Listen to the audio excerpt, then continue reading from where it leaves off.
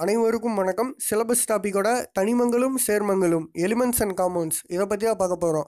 உங்களுக்கு ஆல்ரெடி நிறைய விஷயங்கள் தெரிஞ்சிருந்தாலும் ஒரு சில முக்கியமான அடிப்படை விஷயங்களை இங்கே நான் உங்களுக்கு நினைவு கூற விரும்புகிறேன். ஒன்றுமே இல்லாத ஒரு வெற்றிடத்தை நிறையுள்ள ஒரு பொருள் ஆக்கிரமிச்சதுன்னா அதற்கு பேர் தான் பருப்பொருள். சமீப காலங்களில் வெற்றிடம் ஒன்று ஏற்பட்டு போச்சுன்னு வச்சுக்குவோம். மாசான ஒரு ஆள் வந்து நிரப்புனாங்கன்னா அதான் மேட்டர். சூரியன்லேருந்து வரக்கூடிய இந்த வெளிச்சமோ இல்லை இந்த டார்ச்சிலேருந்து அடிக்கக்கூடிய லைட்டோ ஒரு வெற்றிடத்தை வந்து நிரப்ப முடியாது. ஒன்லி அந்த வெற்றிடத்துக்குள்ளே ஊடுருவி தான் போக முடியும். ஏன்னா லைட்டுக்கு மாஸ் கிடையாது, அதாவது ஒளிக்கு நிறை என்பது கிடையாது. நிறையுள்ள இடத்தை ஆக்கிரமிக்கக்கூடிய மிகச்சிறிய பருப்பொருளை அணுன்னு சொல்லுவாங்க. எதுவுமே இல்லாத ஒரு இடத்துல 2 அணுக்கள் மட்டும் இருக்கும் பொழுது அந்த அணுக்களுக்கு இடையே ஒரு ஈர்ப்பு விசை உண்டாகுது. அந்த ஈர்ப்பு விசை மையத்தை நோக்கி இருந்துச்சுன்னா அதான் கிராவிட்டி. இந்த 2 அணுக்கள் சேர்ந்து மாலிகுலாக மாறுது, மூலக்கூறுன்னு சொல்லுவோம்.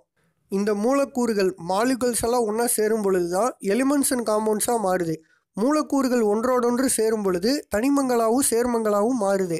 அந்த தனிமங்களும் சேர்மங்களுக்கும் இடையில் இருக்கக்கூடிய கேப்பை பொறுத்து தான் அது வந்து திடப்பொருளா திரவ பொருளா வாயு பொருளாங்கிறது தீர்மானிக்கப்படுது. மேட்டர் எக்ஸிஸ்டின் 3 காமன் ஸ்டேட்ஸ்ன்னு சொல்லுவாங்க. அது போக 4th ஒரு ஸ்டேட் இருக்குது, அதுக்கு பேர் தான் பிளாஸ்மா. பொதுவாக சூரியன் மற்றும் நட்சத்திரங்களில் இந்த நிலை வந்து காணப்படுது. 5th state Bose Einstein condensate. Bose ஐன்ஸ்டீனின் சுருக்கம். ஒரு பொருள் குறிப்பிட்ட வெப்பநிலையில் கேசியஸ் ஃபார்மில் இருந்துச்சுன்னா அதுதான் போஸ் ஐன்ஸ்டீன் கண்டென்சேட். பொதுவாக கிரையோஜெனிக் டெக்னிக்ஸில் இந்த ஸ்டேட் வந்து காணப்படுது. இப்படி ஒரு ஸ்டேட் இருக்குங்கிறத 1925 ப்ரெடிக்ட் பண்ணி 1995 கன்ஃபார்ம் பண்ணாங்க. மேட்டரை பியூர் சப்ஸ்டன்ஸ் அண்ட் மிக்சர்னு பிரிப்பாங்க. தூய பொருள் மற்றும் கலவை. தூய பொருட்களை தனிமங்கள் மற்றும் சேர்மங்கள் எலிமெண்ட்ஸ் அண்ட் காம்பவுண்ட்ஸ்னு பிரிப்பாங்க.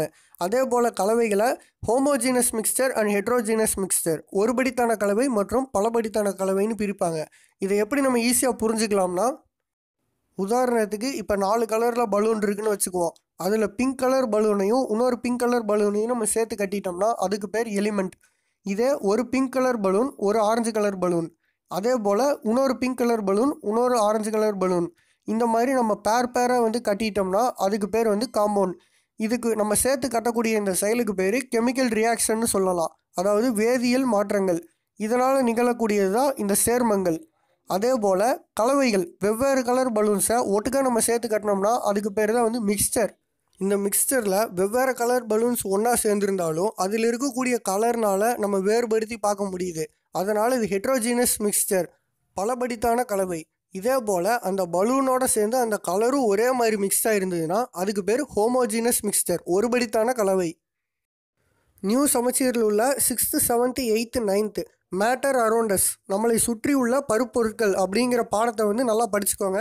எக்ஸாம் பாயிண்ட் ஆஃப் வியூவில் அதில் உள்ள உங்களுக்கு தெரியுமா, two you know, book back answers and important எக்ஸாம்பிள்ஸை நம்ம அடுத்தடுத்து வீடியோவில் பார்க்க இருக்கோம். தொடர்ந்து இணைந்திருங்கள். நன்றி.